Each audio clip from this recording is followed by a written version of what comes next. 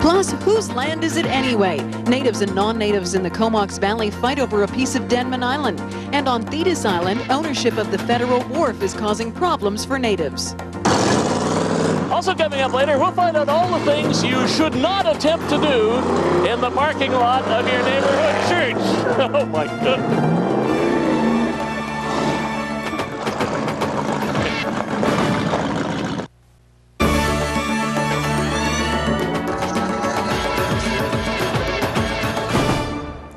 Well, a demo derby is a car race that most of us are familiar with. Today, Gordie Tupper finds out about an upcoming race called the Denominational Derby.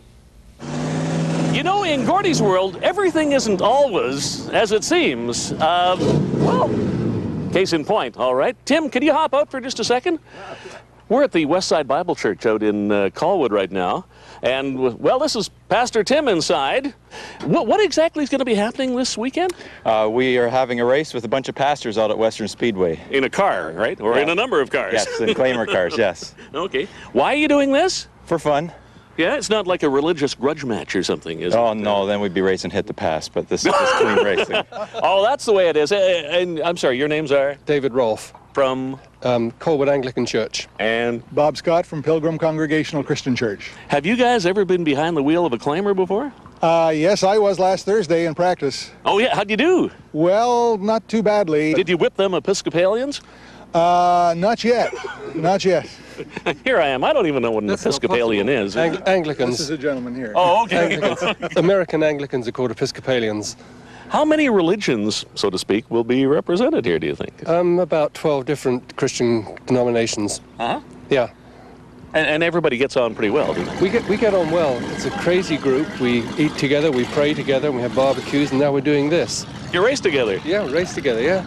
Now, Tim, I'm suspecting this was your idea, was it? Yeah, it was. Originally, I've been wanting to try racing out at Western Speedway for some time since I moved out here. And so I thought, well, maybe if I suggested a pastor's race, I could get in the car and try a race. And I found out about the claimer division out there and how it works. So I've been racing 3 races so far. Well, now when you're racing, you have to be aggressive. So you're coming into the corner beside somebody. Yeah. I mean, if you're right tight beside them, do you slow down and let them go, or what? No. No. So no, I mean, that's racing. So I mean, this turn the other cheek thing only goes so far, right? Well, we got fenders, not cheeks. So. So it's Saturday night. Gates open at 5:30. Time trials at 6:30, and at 7:30 the program starts. Okay. Hey, you guys, I'd watch out for him if it was me. Yeah, he's the serious racer in the group.